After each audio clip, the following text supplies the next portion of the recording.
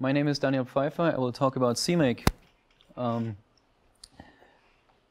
My motivation for this talk here, why talk to you about CMake, is because here I have a large audience of library developers, and the important takeaway for you library developers is the way you use CMake, and that is including not using CMake at all, affects your users.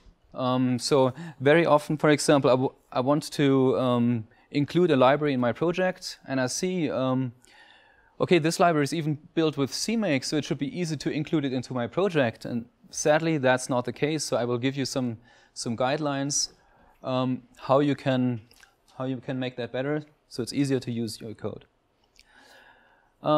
Recently, when you follow the status of build systems, we see there, from time to time, there's coming up a new build system, and we ask, why C++ at all? And very interestingly, there's some similarities with C++. So both CMake and C++, they have a large user base. I would say they dominate the industry. They also both have a very strong focus on backwards compatibility. So we try not to break anyone's code by adding or removing new features. They have both are very complex and feature-rich. C++ is called a multi-paradigm language, and I would also say that CMake is a multi-paradigm tool set. So it's not only CMake that you can use to configure a project, but it comes with a collection of other tools for different use cases. Both have somewhat bad reputation. I've heard the terms bloated and horrible syntax referring to both CMake and C++. And they have some not very well-known features, and I hope to show you some today. My take about when someone tries to introduce a new build system makes it so much better. This is what I think this will lead to, and even if if CMake is not perfect, it would be better if you improve CMake and follow the pragmatic CMake way instead of trying to replace it. From time to time in my talk, I will have such slides with a dark background. This is always when I want to give you guidelines. This is the stuff that will be asked in the exam afterwards. This one is quite generic. Just to serve as an example, I want to say you CMake is code. That means what that means is everybody should have his own interpretation for that. So whatever is important to you in your C++ code base, like don't repeat yourself or whatever, you should apply the same principles also in the configuration of your project. Okay, let's talk a little bit about the ugly syntax of CMake. CMake is organized like this.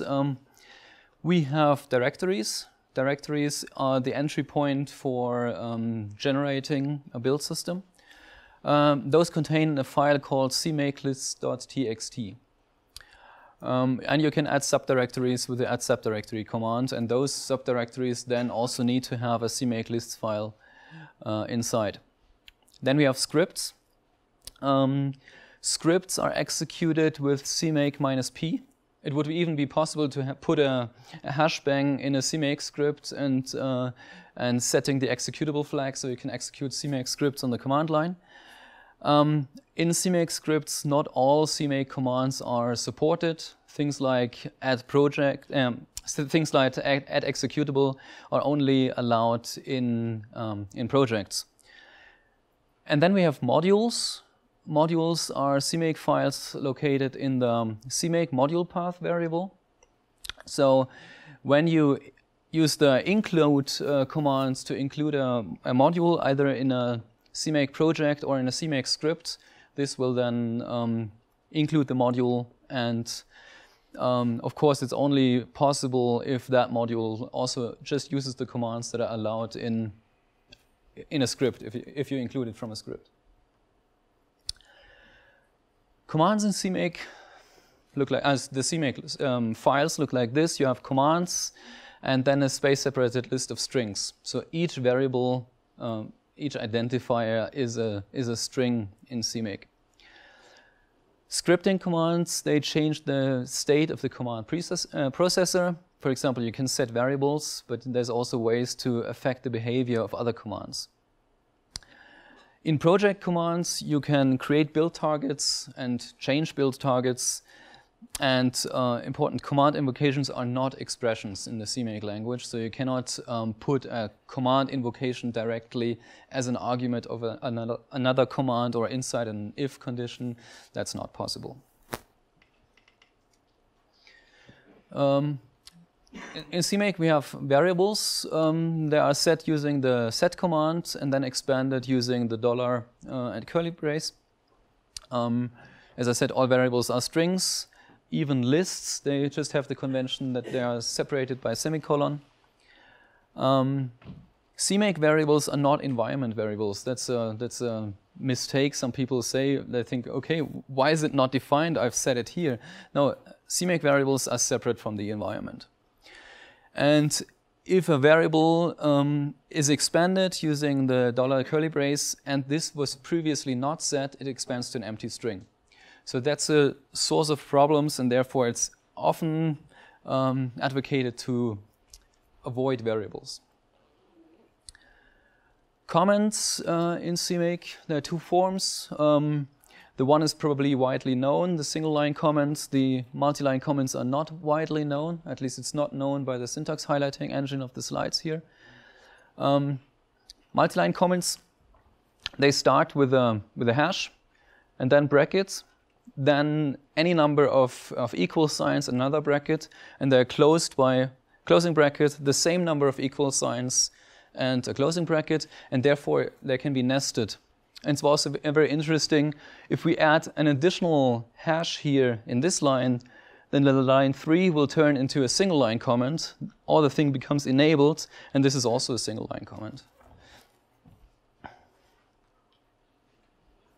Okay. Then we have generator expressions in the CMake language. This is introduced with a $ angle bracket syntax, and those are evaluated during project generation. So later in the project generation step, those variables are expanded. So in scripts, they're just strings, and since they are evaluated during project generation, they are not supported in all places, only in places where you really modify the build target. So it's obvious that it's not supported inside an if, because the if is evaluated during the processing run. Okay. It is possible in CMake to set custom commands. And there are two ways of commands. The commands can either be added with a function or the macro command. Okay? And the difference between a function and a macro is like the difference in C++. And this one is probably something that not many people of you knew. When you create a command and a previous command with that name already exists, then the old command is accessible with an underscore prefix.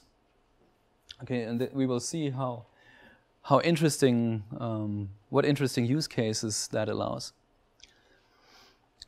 So this is how we define a custom function in CMake. We use the function commands and the name and any other input arguments, and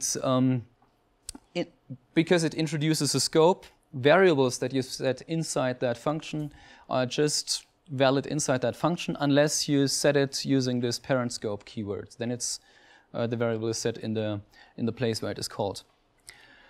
And inside the function we have the available variables that we gave names in the argument list here, but also the argument count. That's the total number of arguments. The argv is the number of arguments, the actual list of arguments. Then argn, is the list of arguments that we haven't assigned names to, And then there's arg0, arg1, arg2, up till arg9. And this allows us to support optional arguments. For example, in this case here, dollar curly brace output, closing curly brace, expands to bar. However, if we define a macro, this does not introduce an additional scope, and those things here are not treated as variables, but they are just text replacements. Most of the time, this does not really make a big difference.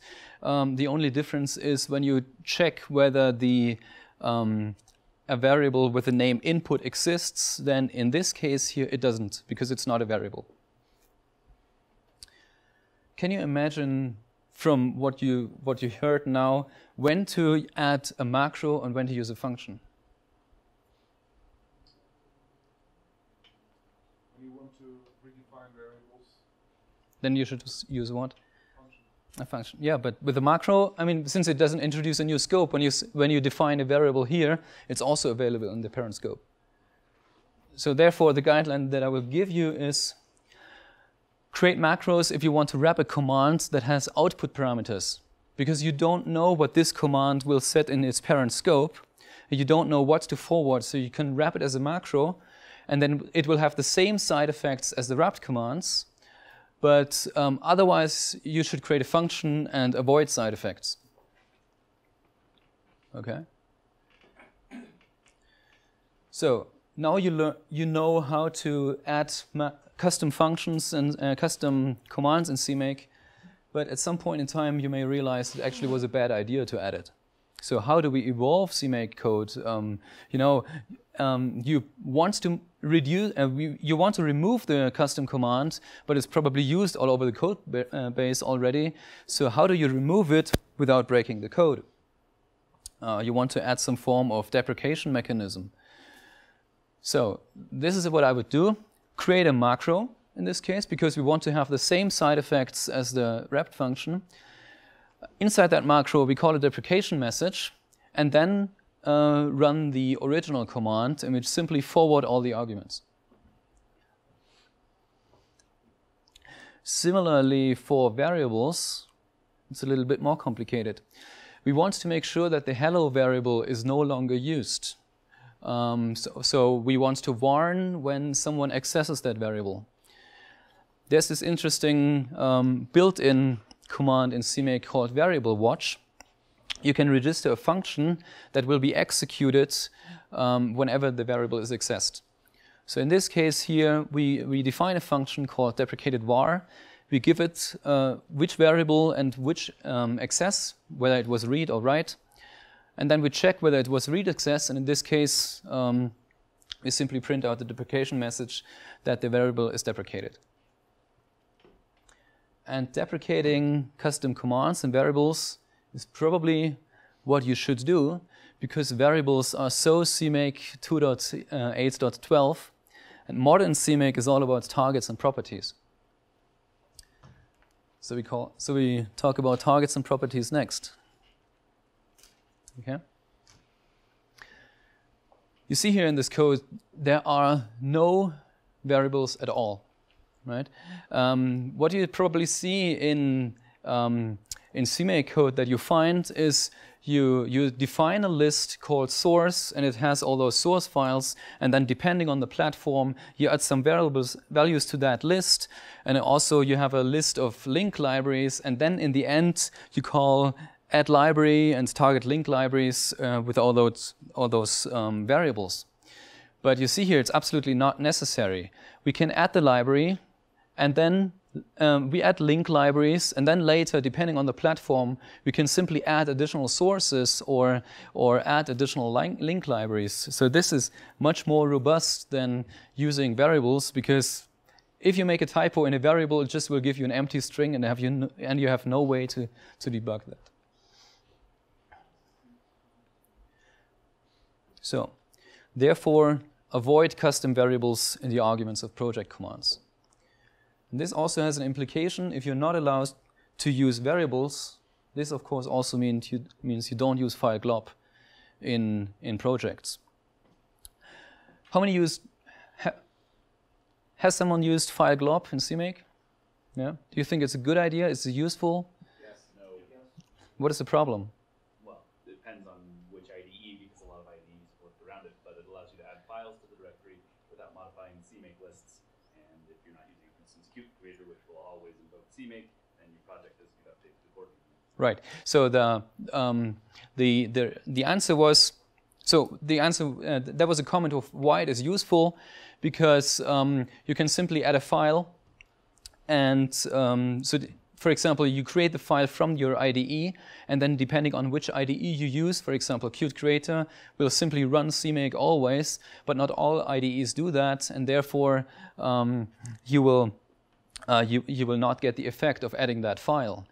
The fundamental problem of that is that CMake is not a build system. CMake is a build system generator. Now, I would say file globbing in a build system is nice, because when you trigger the build system, you will evaluate the globbing expression and you will get that list of files. But with CMake, it's different. CMake, when you generate the build system using CMake, it evaluates that globbing expression, gives you a list of files, but then in the actual build system, you will have that list of files. So when you trigger the build system, it will have no idea that something actually changed. Well, you may think it might be nice if CMake, instead of evaluating that globbing expression, would simply forward that globbing expression to the build system. So when you trigger the build system, that globbing expression is evaluated. But that's not supported by all build systems, right? It would be possible in Make, but it would not be possible in Visual Studio, for example. And since CMake wants to be that common denominator, it's just not possible. Therefore, file globbing is nice in CMake scripting mode, because when you execute a script, this is actually what you trigger. There, using that globbing expression will always evaluate it, but you should just not use it in CMake projects. Okay, so CMake has that concept of targets, and it inherits that terminology from Make files. But you may imagine this as an object-oriented concept. So you have a constructor like add_executable or add_library that creates an object, basically, and those targets, they have properties. There are too many to list here, but just imagine those are member variables. And then you have member functions, like those 4 generic ones here, to set properties by name, but also those commands here like target compile definitions, target compile features, target compile options, target include directories, target link libraries, and target sources. So calling such a function will modify the member variables of that object. Imagine like this. By the way, forget those commands. If you ever use them, refactor your code so you no longer use them. If you've never heard about them or used them, good. Okay, because those commands here operate on the directory level. Okay, include directories, for example, sets a directory property on the current directory, and all the targets that are like libraries that are created inside that directory will inherit those properties, but it just makes it complicated to understand. Therefore, it's much better to just operate on the targets directly. So here is an example of one of those member functions, target compile features. All those commands use those keywords public and private, and also interface. You know, CMake commands, they just take a list of strings. So when you use your editor to indent it, it would probably all on a single line.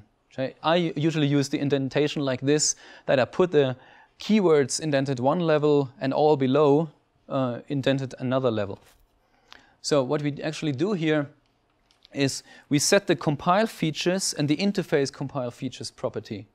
So everything that it is below public will be added both to compile features and interface compile features, and everything that is private will just be added to compile features. What this actually does, adding the compile features, you're telling CMake, yeah? Who Finish your statement. Okay. What this actually does, it tells CMake about the language features that you need inside that library, for example. Okay. So that means in my public header files, let's say I use some strongly typed enums, and inside my implementation I use lambdas and range-based for loops. Do you have a? Yeah.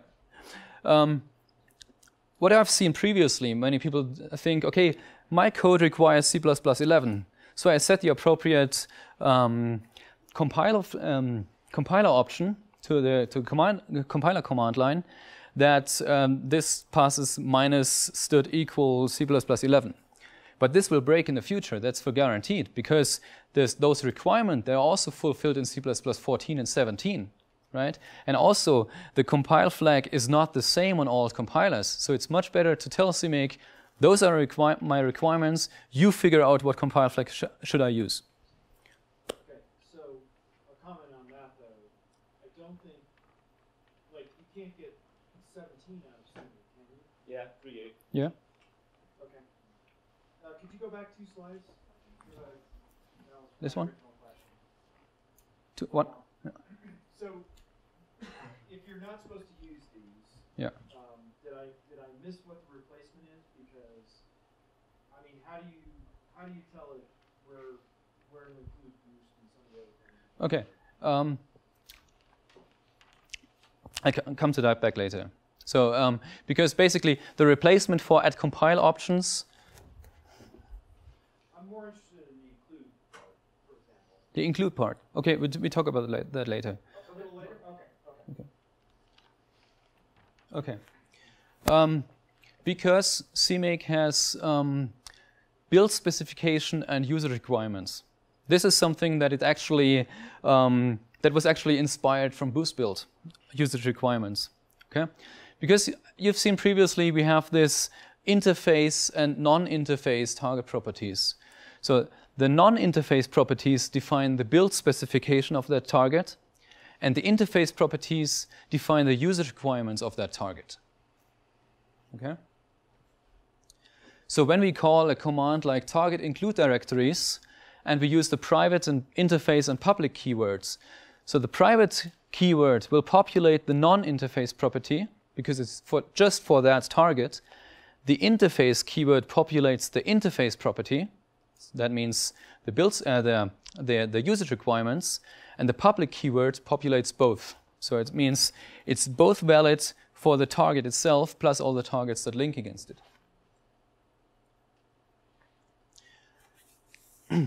So when you use the commands target link libraries, you express the direct dependencies. And this command also then resolves all the transitive dependencies.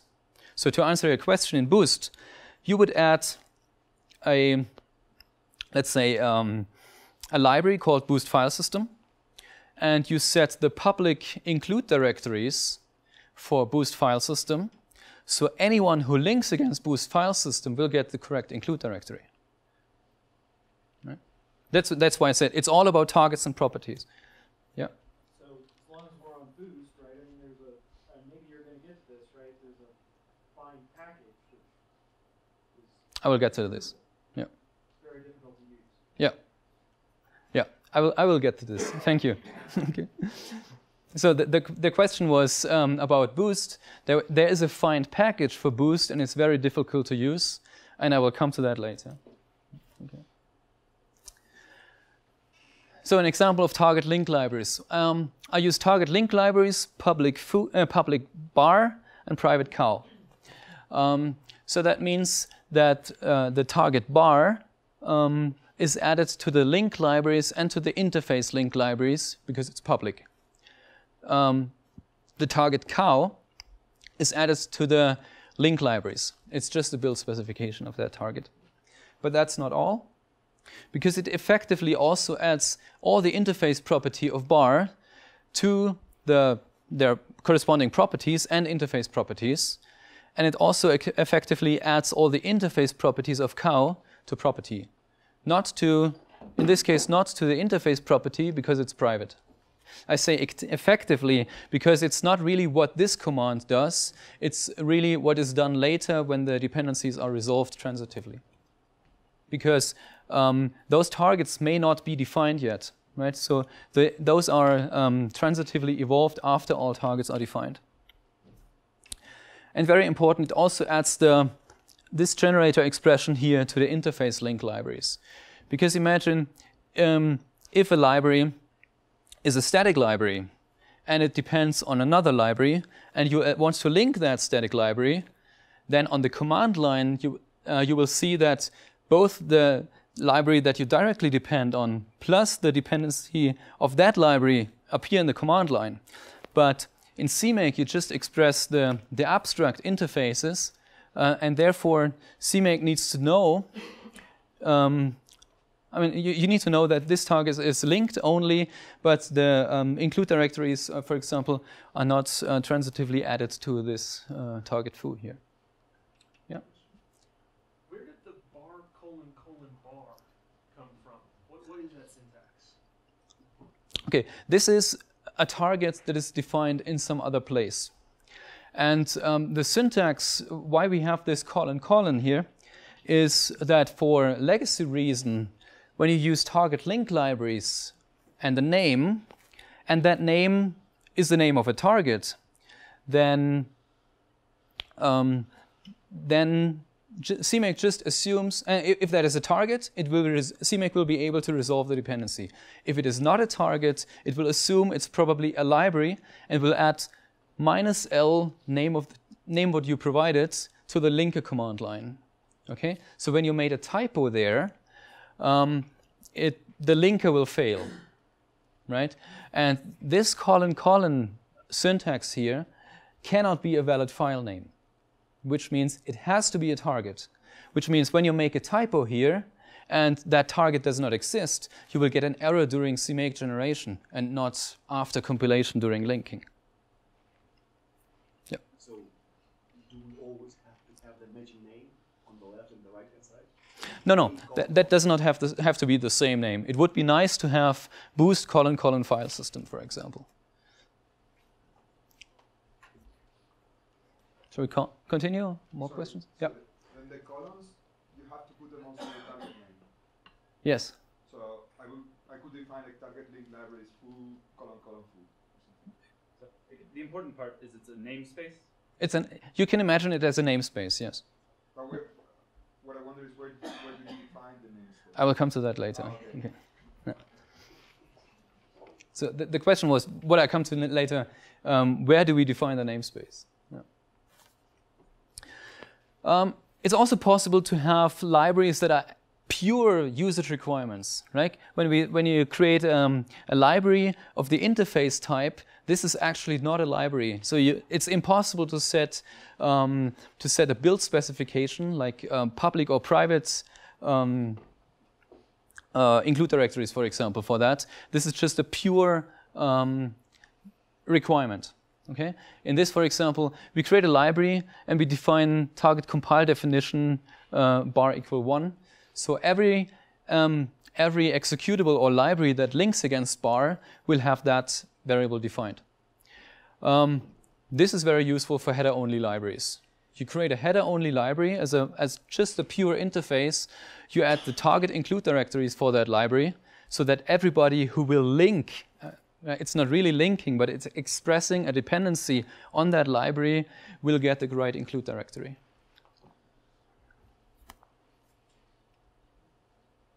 Okay. However, please don't abuse requirements. For example, adding WAll to the compile flags is not a requirement to build that project.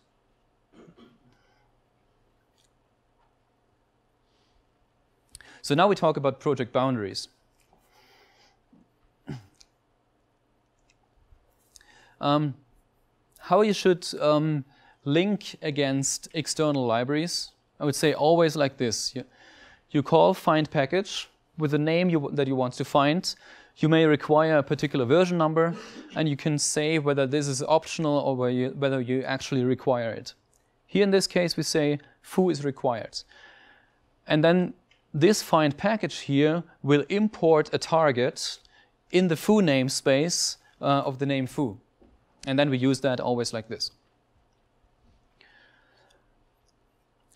Now, the question is, if foo is a static library and it depends on other libraries, how should it look like this? How should it look like in this case? Sorry? Same way. It should look like exactly the same way, right? If foo is a header-only library, how should it look like in this case? The same way, right? You begin to understand what I mean when I say always. Okay, but now the question is, where does this foo actually come from?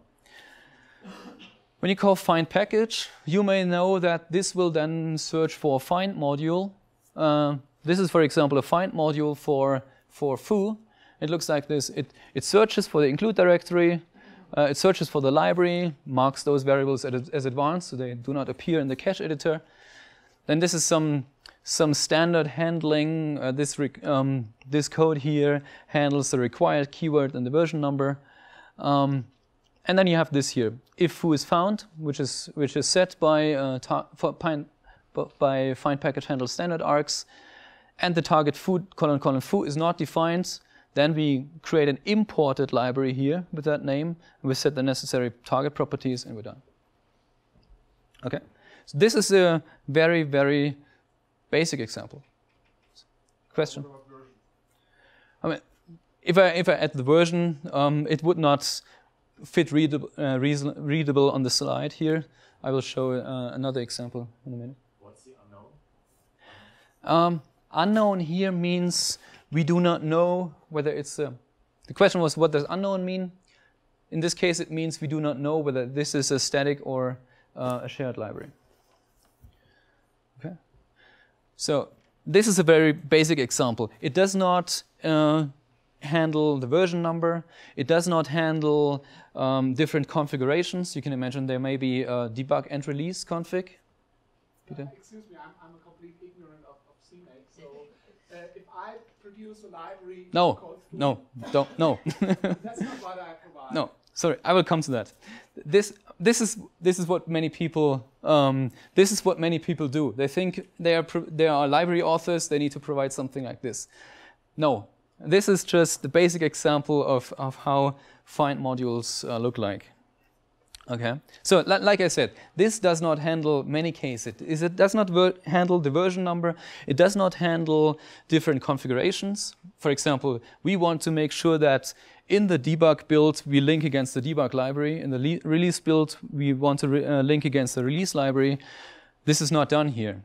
And also, we just have some properties that we set here. This may not really be the actual usage requirement that was defined by the library author. Right? In reality, those find modules look much more like this. I'm not sure about the resolution. Can you read this in the back? Okay. So this is much more, and this is the example for find PNG. And the find module for PNG is served as a good example, right? But you get the point here that it's way too complicated. And the most important part is that it's a lot of guessing. So because the library author knows what the dependencies are, and then when he creates a package, that information is completely thrown away. And then we have this lots of guessing what the actual interface requirement was.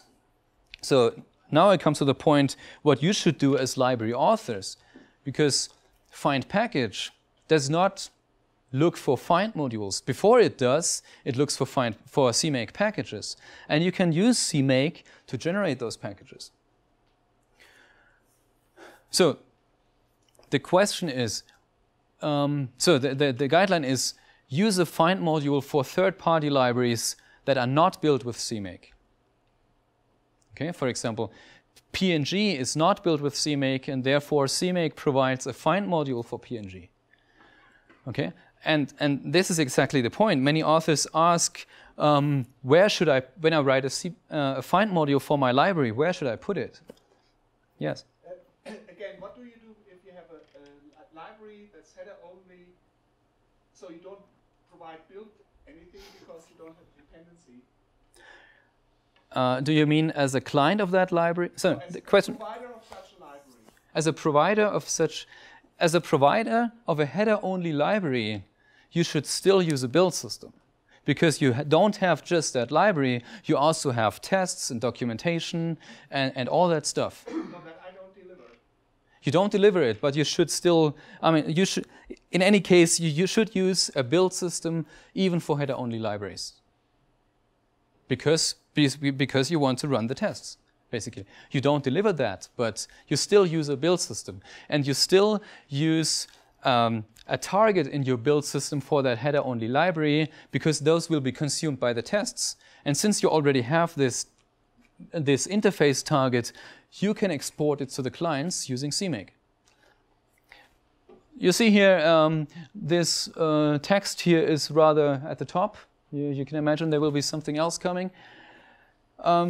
This is not accurate. It's not about whether you use CMake or not. It's whether you want to support clients to use CMake. Okay. For example, Boost does not support clients to use CMake.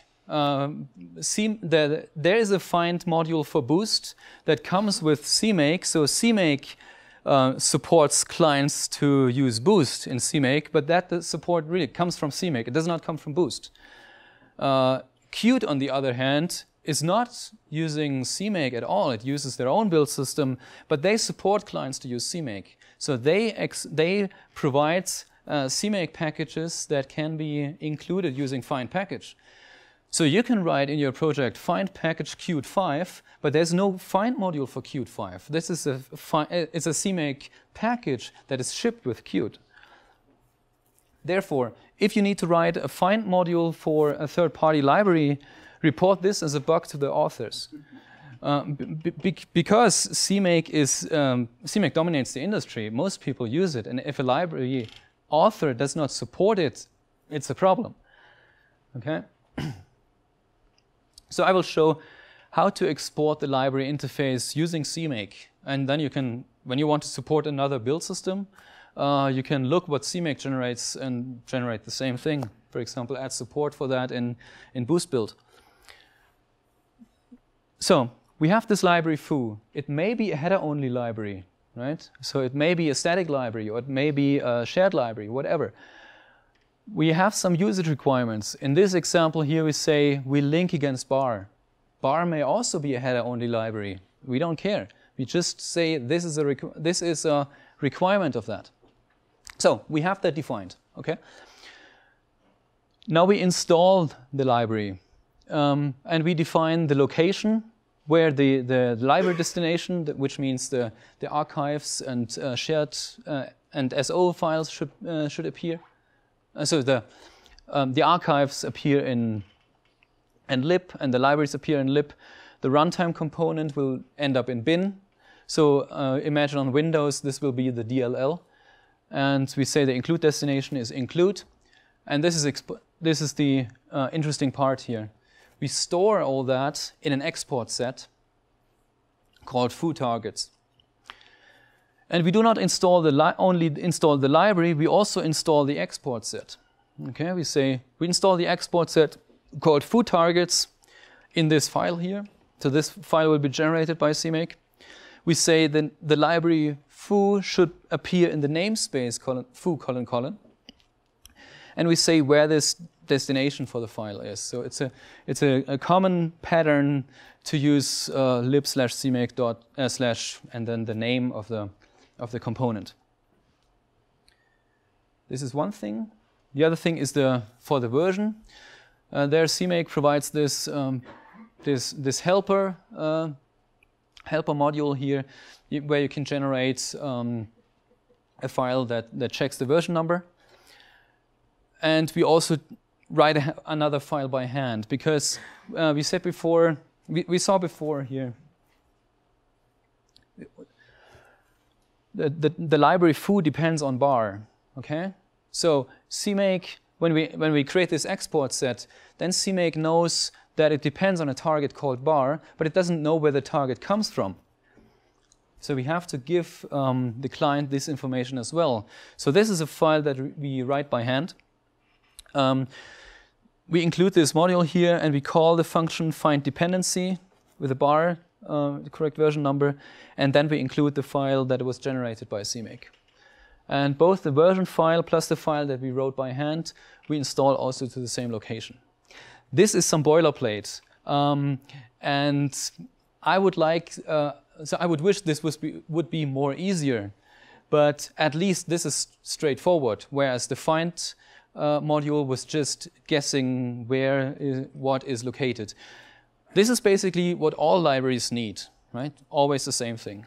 No matter how many dependencies I have, no matter whether they set include directories or compile flags or compile definitions or whatever, basically this is what you need in every case.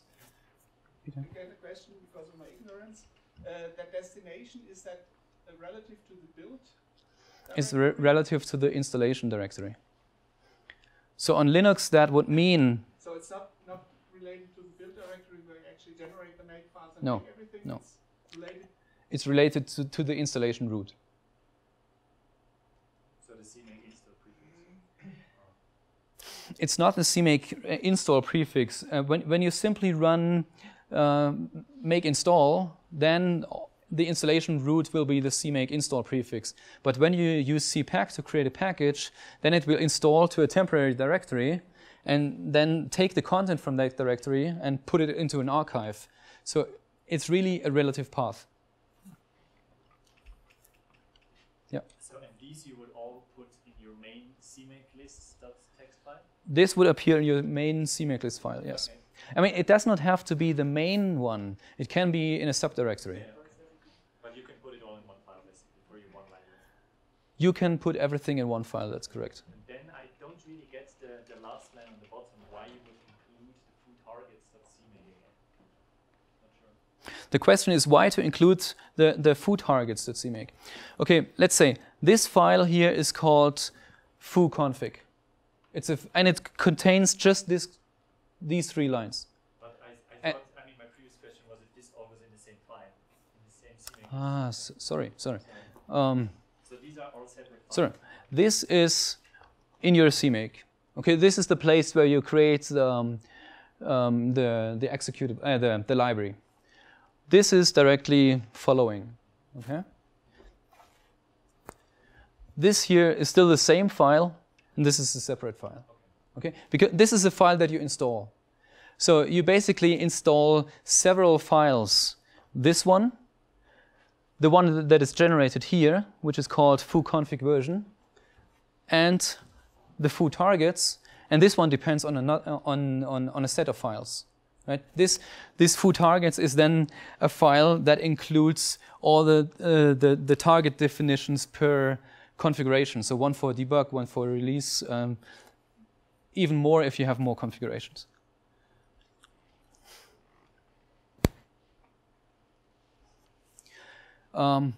Very important, export the right definition. For example, your target include directory, maybe when you build, it may be different than when you install. When you install, it's probably just includes. So we use this generator expression that in the install interface, we use include, and in the build interface, we use directory in the current build directory and also in the binary directory, because imagine you have generated files, right? When you in your build tree, you have a directory where you put all your include files. You will have the include directory also in the build directory, because you want to generate I don't know, config.h or your version information or whatever. But when you install everything to the same location. So in your build using the build interface, you will have 2 directories, and in the install interface, you just have 1.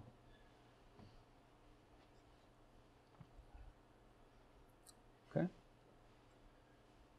So now we know how to tell CMake all the information that should appear in a package.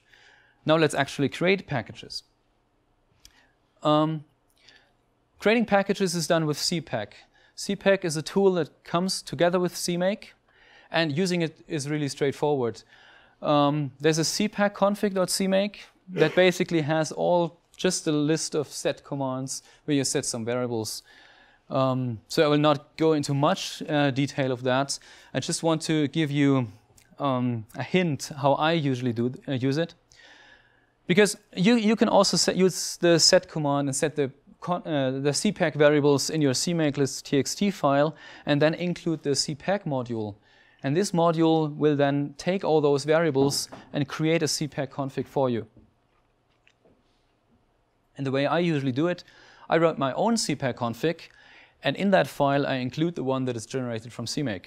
And this allows me to set additional variables in the CPack configuration that I do not want to appear in my project. For example, I can't set the license file, not the license file, but for example, the email address that customers should use to contact the authors or so. Doesn't have to appear in the project definition. I put that in a separate file. Okay.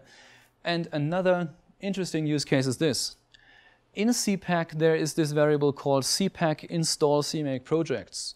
Now, the documentation of that command says it's a list of 4 values, but it's not a list of 4 values. It's a list of quadruples, okay? Because you can install several CMake projects. And the first value is always the build directory, then the project name. I don't know why this is required. I think it's redundant. Then the project component and the location where it should appear in the package. And a way of using this, first we need to make some changes in the CMake lists file. We set a CMake debug postfix, okay? So, and we set it to -d. So imagine we have a library called foo. The actual file name will be libfoo.a, for example, in release build. But in debug build, it will be called libfoo-d.a. So they do not overlap. I can install both to the same directory, and they will have different file names. And then I use the following CPack config. So second step is I create separate build trees for debug and release. And the third step is I create the CPack config here. I just include one of the two, either debug or release, just to get all the information that CMake by default sets. And then I override this variable here. So I say it should install the foo project from the debug directory, take all the components and put it in the root of the package. And also from the release directory, take the foo project, all components of that, and put it also in the root of the same package. So, question? When you do this, you lose the ability to put your build tree wherever you want. Like your build tree is now build tree location is not hard-coded. The build tree. The question was whether the build tree is now hard-coded. No, it's not. This is just a file that I generate using. So this is a CPack config file. I generate this when I want to make a package. Right? I usually have a script where I can tell it, okay, here's the source directory. So then the script will create 2 build trees, configure both, compile both, and then one level above, create this file, run CPack on that, and it will take the debug and the release build, put it in the same package. So you don't commit this into your script? This file is not committed. No. Okay, so since we now can import packages and also export packages, we basically have all the building blocks to create a package management system. I will not present one, but I will show my requirements for a package manager, because there are several approaches of making a package management system in CMake. And I think I haven't found one that really fulfills all my requirements. My requirements is I want to support system packages. So when libc is installed on the system in a version that I can use, I see no reason why the package manager should download an additional one. Then it should support both pre-built libraries and also building dependencies as subprojects. So I want to mix and match, take this dependency pre-built, this other dependency as source.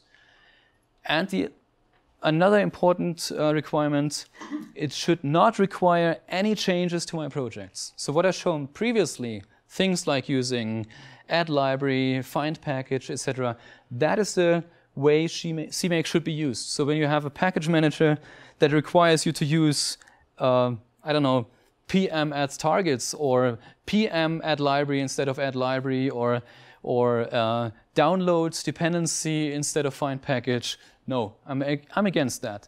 Really, it should be just the way I just presented, and I can guarantee it is possible.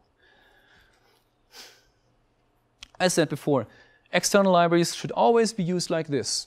And now we go through all the 3 steps. It should support system packages, subprojects, and downloading as pre-built libraries. So let's have a look. If you just write this, then system packages will work out of the box. Okay, because CMake will just be able to find it. Pre-built libraries will not work out of the box because CMake doesn't know where the pre-built one is put. Okay, so let's imagine you have a package manager that puts all the dependencies that it downloads to a known directory. Just tell this directory to CMake.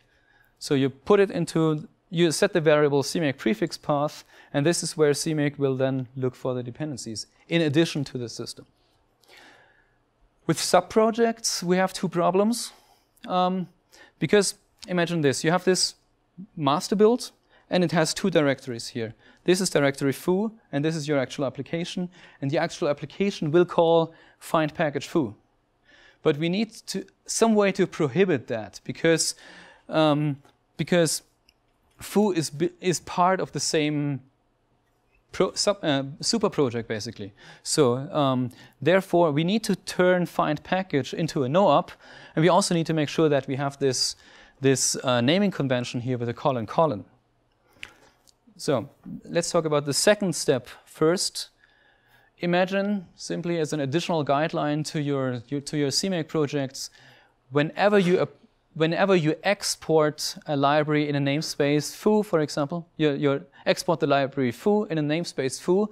At the same time, also create an alias foo : foo.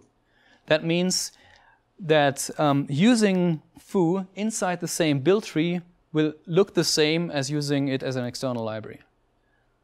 I put this also here as a guideline. And then for the other part, I'll show you this trick here. So this is the top level CMake project. We set the prefix path, and we set a list of subprojects that we know are built as subprojects. And then we override the find package command, where we simply check whether the first argument appears in this list, and only if it doesn't, we call the actual find package. Okay? Simple as that. And then we out all the subdirectories. Is that clear? Question? Why do you want to do add subdirectory when it's in the system? It's not in. Why do I want to add a subdirectory when it's in the system? No, it's not in the system. It is as a subproject. You see here, foo is in the list and subproject. Question? What happens when the package is a sub-package, when you factor super projects? Again? So this will support a super project directory structure 1D. What if Right, you want right. to have super projects and super projects? The question is, this allows a directory structure, directory hierarchy that is 1 level deep. What to do when I want to have super project of super projects? I imagine a package manager, right? So you basically give the package manager a list of dependencies that you have. So and then the package manager goes to a web service, downloads a JSON file, calculates a transitive list of dependencies, and in the end it will have the information 3 lists.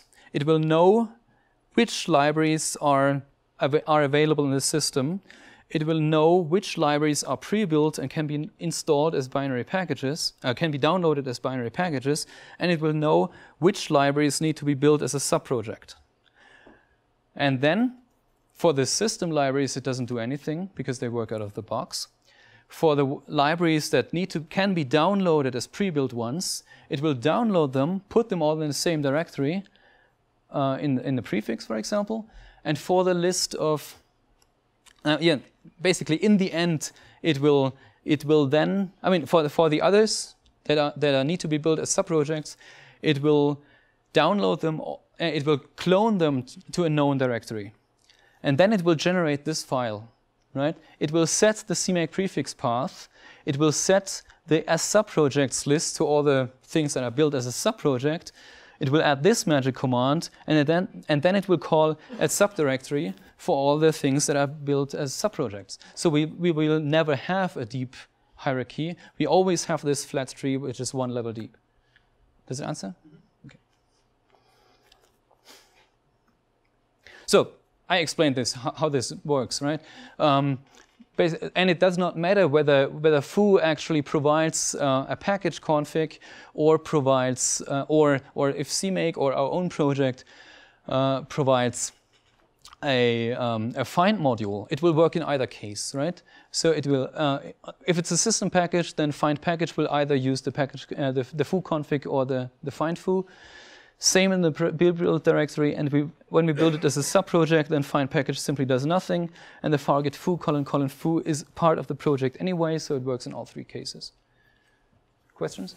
So, find foo.cmake, where does this come from? Which one? Find Find foo.cmake.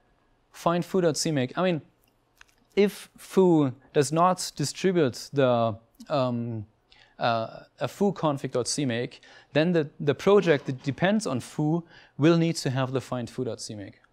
Or it can come from CMake itself.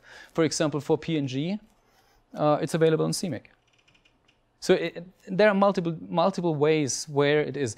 I'm just saying that when the library can be built standalone, it is also possible to use it using this concept of a package manager, and it does not require any changes. Yeah. So the prefix path, can there be multiple paths in there? Because it's a single. So the prefix path is a single variable that contains a list of strings. So it can be a list of directories. So what do you do with libraries or find foo.cmake files that don't use the new target-based approach, but return like the old style include directories? The question is, what do I do with targets that that do not follow this new approach of target dependencies, etc.? Okay, the first step is to give this presentation, and the next. The next step is you all fix your targets. And then the third step is we build this package manager. In the worst case, you can also wrap the module and add the target yourself. Right. In the worst case, we can wrap the module and add the target ourselves. Okay, CTest.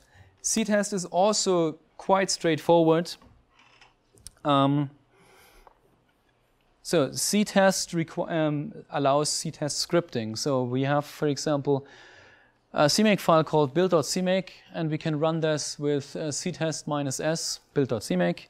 And here we have those commands: ctest start, ctest configure, ctest build, test, coverage, memcheck, and submit.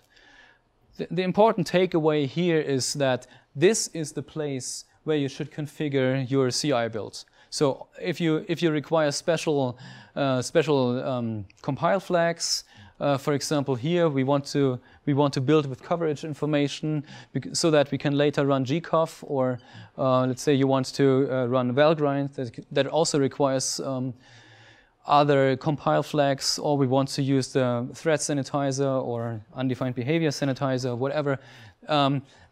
All this information, how it's built on the CI machine, should be outside of your project, right? I have seen previously projects that run that, for example, find Valgrind and then register additional tests in addition to the usual tests that run the same test with Valgrind. It's absolutely not necessary. This information should be kept outside of the project, put into the CTest build, because CTest knows how to run coverage, how to run memcheck, even how to parse the output of those tools, so it then can send this information to CDash. Question? That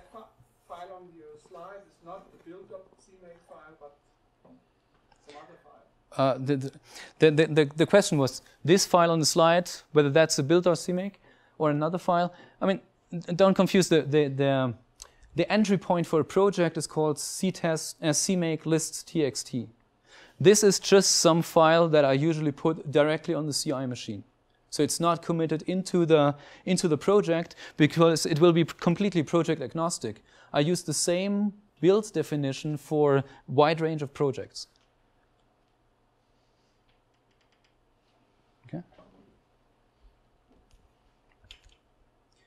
So, like I said, CTest scripts are the right place for CI-specific settings. Keep that information out of the project. It just makes it simpler. A discussion that we have during the week is if I build project as a sub-project, and how do I make sure that when I run the tests, I just run my tests and not everything? We can do this by following a naming convention. Okay, whenever you add a test in CMake, follow such a naming convention here. Prefix it with a project name, for example.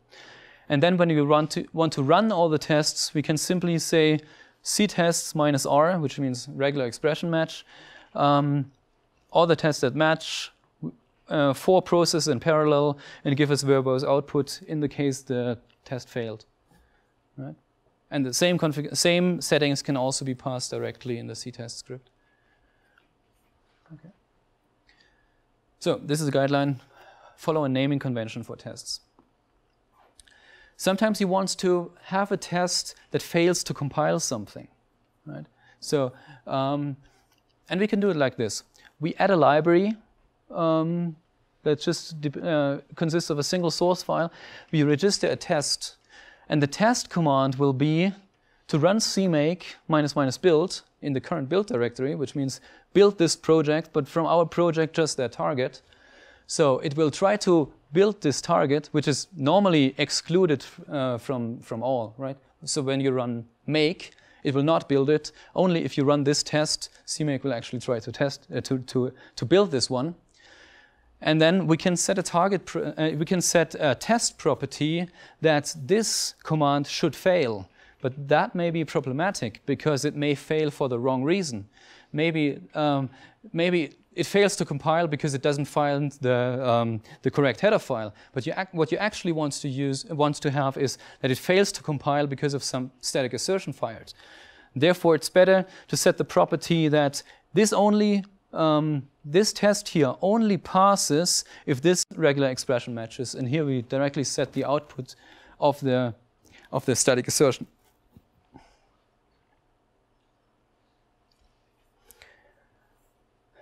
Then there's this interesting thing. When you cross-compile, there's this variable here called CMake cross-compiling emulator.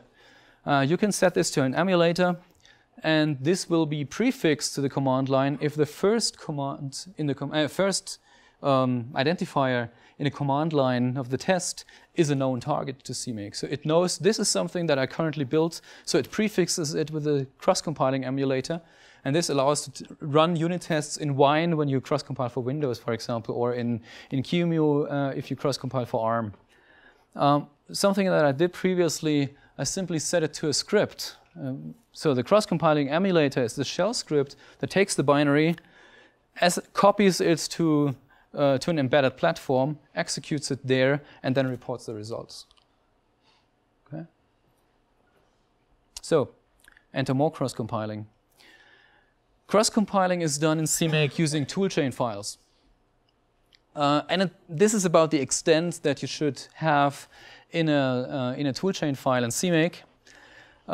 Everything above that is too complicated, right? So we set the target system, we set the compilers, we set where to find the dependencies, and maybe you also set a cross-compiling emulator.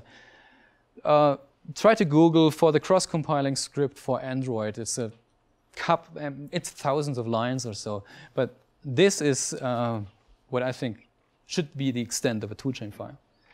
Guideline: don't put logic in toolchain files. Write really a single toolchain file per per target platform that you want to support.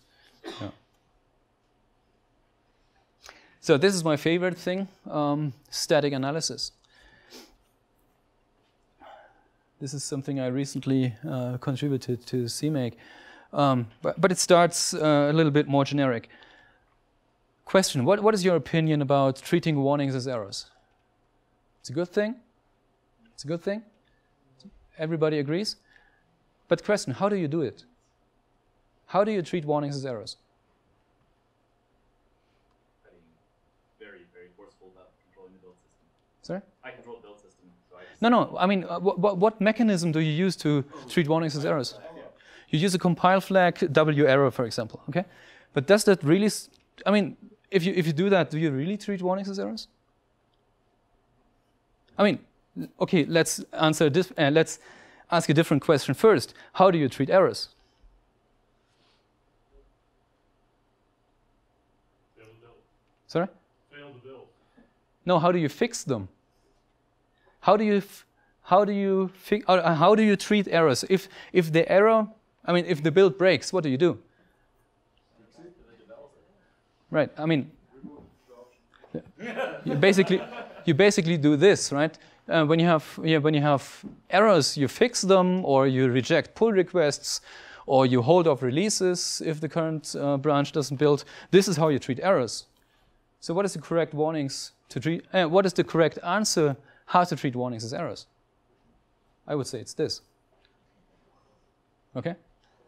And I would also say, I would never pass W error to the compiler, because if you do, the compiler treats warnings as errors.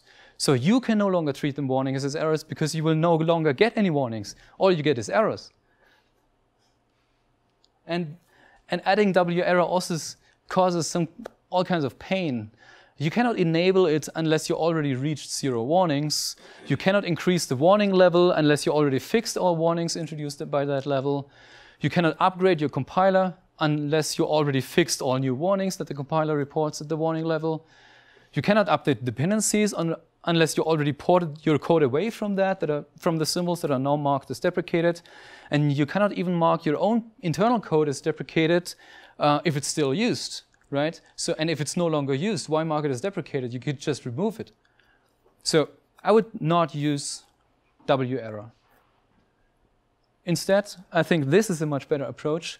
Treat new warnings as errors. So follow this process here. At the beginning of a development cycle, for example, a sprint, allow new warnings to be introduced. Let's say you can increase the warning level, you can explicitly enable new warnings, you can update the compiler, you can update dependency and mark your own symbols as deprecated. So once you did this, you say, okay, now we introduce new warnings. Now we enter a stage where we just analyze the delta. When someone removes a warning, great. When the warning level stays the same, okay. If it increases, forbidden, right? So we burn down the number of warnings until we reach 0, and then we can repeat the whole process. Yeah. Do you have a good CI tool for tracking that? The question is whether I have a good CI tool for tracking that. I think it can be done with CTest, but I'm not sure. So it's not solved completely yet. But I think this is the process that we should use to allow or to fix the warnings and introduce warnings and so on. And if we have that, then we can think about new ways of introducing warnings. I mean, because the compiler is not the only tool. Okay. For example, Clang Tidy. Anybody heard about it? Yeah, hopefully. cpp-lint is also a code checker from Google. Include what you use is a tool that analyzes the includes and can report which includes are necessary and unnecessary. Clazy, this is something that comes out of the KDE community. It's a compiler wrapper that finds C++ anti-patterns. So now we go back to CMake because we have target properties for static analysis. Okay, there is the target property, for example, CXX Clang Tidy, CXX cpp-lint, CXX include what you use, and there's also link what you use. And what those 3 properties here at the top do, they run the static analysis tool right before the compiler. So the interesting thing here is that all the warnings from those tools will appear directly in your compiler output. So and therefore you will get IDE support out of the box, right? And also the diagnostics are visible in C- when you use CTest to submit the test results to C-. Okay, lang here is a placeholder. It can either be C or C++. And all those properties are initialized with a variable prefixed with CMake. Okay.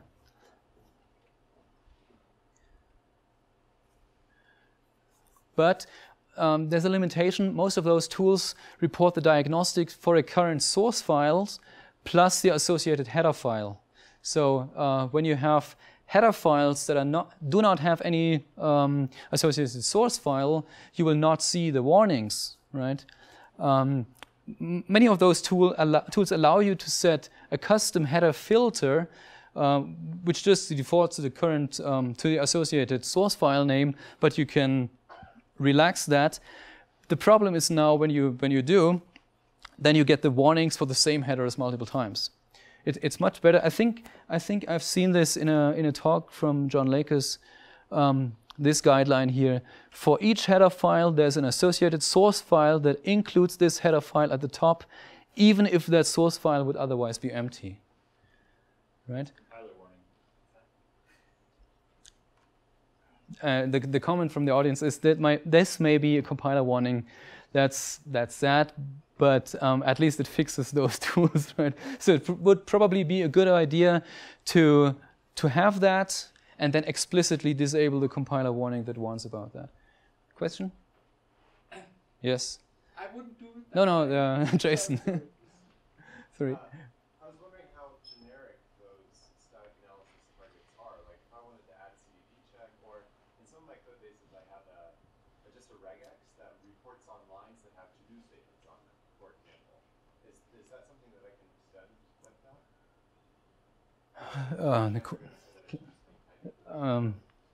No. Okay. So are they extensible, or are those fixed things? I mean, they are extensible. And the question is, how extensible are those target properties? At least you can set them on individual targets, okay, right? And you can organize your code in such a way that you want to have different warnings for different targets. But there's no like CPack, for example. But you can add your own. That's what I'm trying to ask. Can you add your own? No, just those. Okay, the question is, can you add your own, for example, your own your own properties for your own static analysis tools? No, the answer is no. Those are hard-coded in CMake. Chandler? I have to say I really disagree with conflating compiler warnings with lint and tidy tools. Compiler warnings are a very different level. I actually think that you should use W-error and turn them into errors. I think the way you do that is that you have no warnings on your build. Okay. Then you can have W-error. And that makes it very easy for them to only show up on new warnings because you started from zero. The command from Chandler is you should use when you use W-error from the beginning, then you basically always have zero warnings. I disagree with that because I do not always start from scratch. Most of the time, I'm introduced into an existing code base that has lots of warnings, and also I have those cases where I want to upgrade the compiler, which introduces new warnings. This is something I simply cannot ignore. I have these cases as well, and we disable the warnings until all of the errors in the code are fixed, and we re-enable them. Okay, the treat warnings differently from link checks. They're not suggestions. They're very, very serious issues. Okay. And they should be errors. Indeed. Okay. I think this is a discussion. I do not agree. I think we can have the discussion afterwards. Peter. I have a question. If this is a fixed set, so you cannot have your own static analysis tool easily built into that. So like having FlexLint, because you have a license and don't run that from CMake easily, it wouldn't work. If for example, if you want to introduce FlexLint, it will not work. That's correct. Yeah. So I mean, You can maybe abuse those if they accept the same compile flags or so, but really those are hard-coded in CMake. Okay. So like I said, this guideline here from John Lakers, I think makes sense. I once had a code base where I really had this problem, how to add those source files. Simple bash script that I came up with. I can no longer explain how it does it, but it really solved the problem. Okay, and this is an example how to control this from the outside. I can take any CMake project and I configure it like this. I set the C compiler to Clang, the C++ compiler to Clazy, and I can from outside set Clang tidy and also include what you use. And it's absolutely not necessary to put any of that into the project definition itself. I can just control it from outside for any CMake project. And this is supported out of the box by all IDEs because it will appear directly in the build output. And if the IDE supports fixed hints from Clang, then it will simply think that the fixed hints that it receives from Clang tidy have the same origin, basically. Right. Yeah. So that was basically my talk.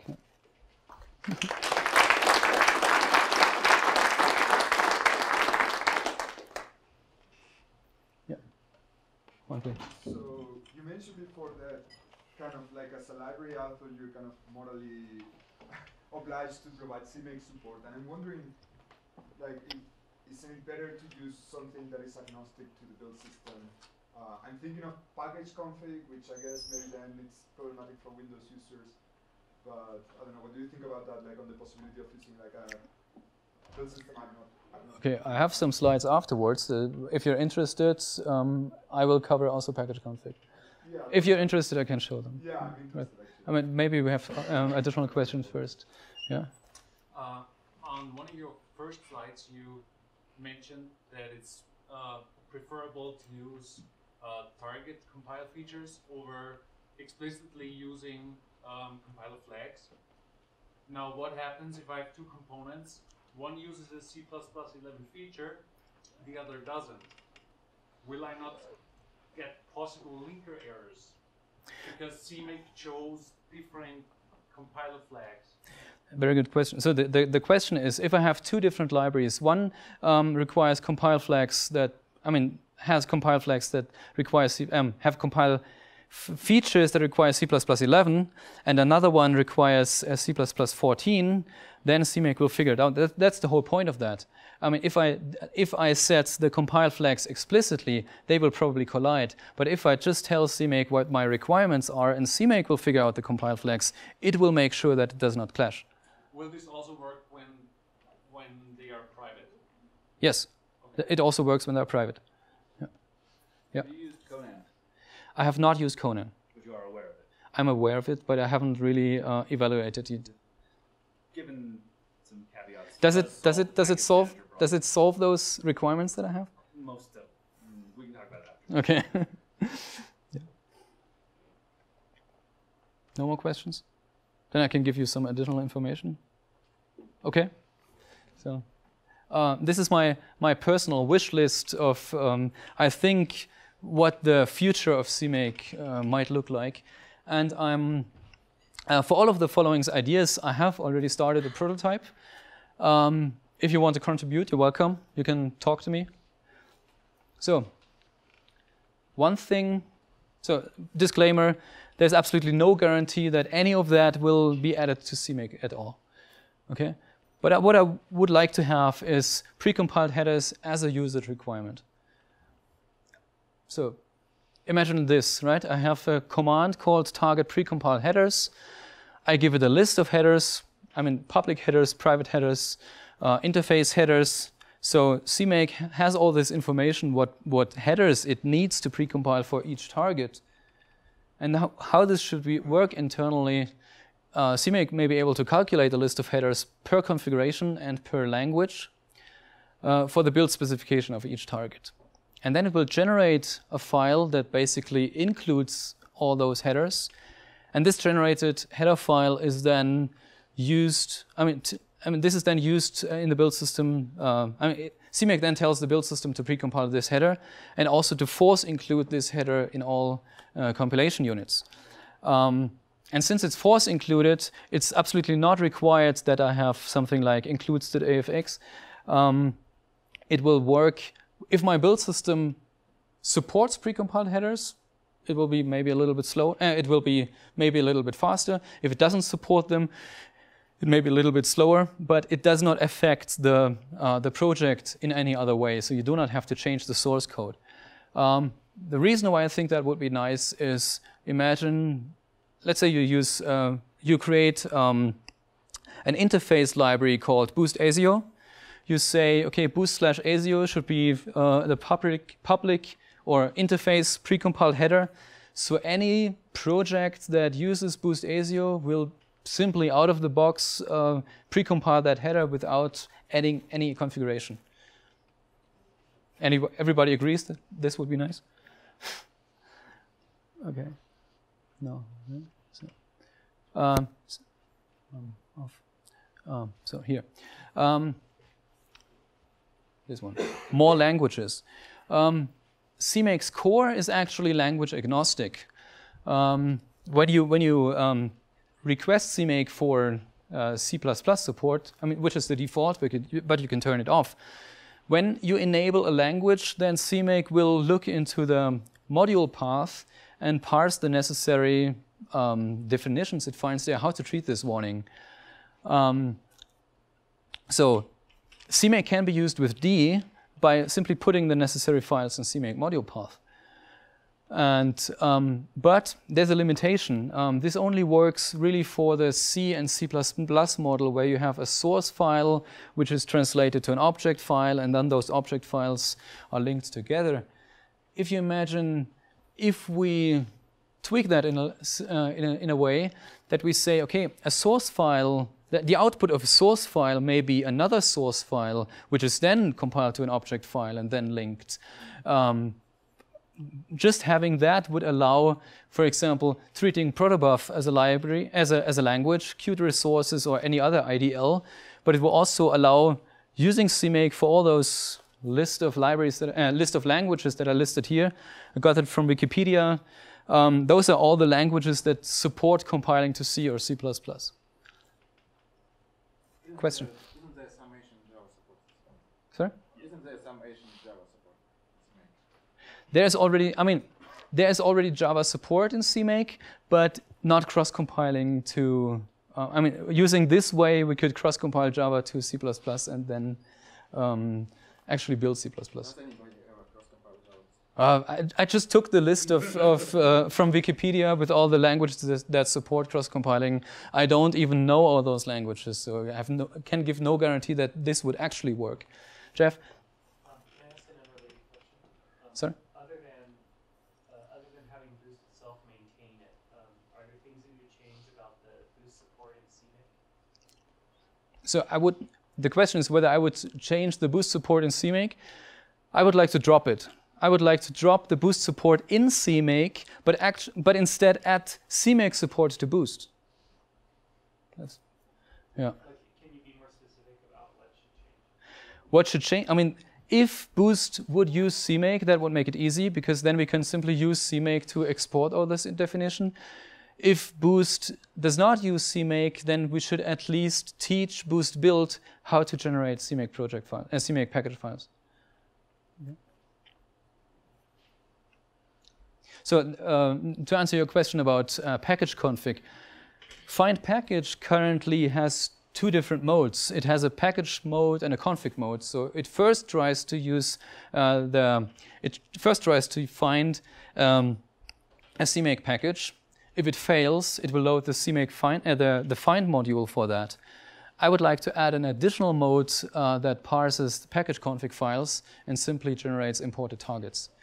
I looked at the implementation of package conf, and it looks complicated for three different reasons. There are basically three different things that it does. it has containers because it's written in C, so it requires a C. It requires a string. It requires function for string manipulation, hash set, etc. But when you do it in C++, we don't need this. The other thing is transitively calculating all the dependencies. But CMake already does that. So the only thing that is actually necessary is pass those files. Right? So if you just pass those files and define generated targets from that, CMake, I mean, the usual propagation will just work. And the last thing that I would like to be interested in is, I mean, currently the CMake language processor has its own implementation, and there was an approach, it can be found in the wiki, to replace that with Lua. But the way it was implemented, it was just when, I mean, it wanted to add a Lua front end, and whenever you called a function in Lua, it would translate that to a CMake command and then execute it on the CMake processor, that command. I would do it the other way around. I would like to replace the CMake language processor by the Lua virtual machine and build the current language as a front end to Lua. Right? And this would allow then, I mean, we would still have the current modules, they would still work, but it was also possible to write CMake modules in Lua. And the last thing is for the front end, so for instead of the CMake list.txt file, I would like to have a declarative language which allows procedural subroutines. So libucl would be an option. That was previously shown that it's possible to extend with Lua. This is what I wish to have. And then, of course, you can tell me whether you have additional ideas. Thanks.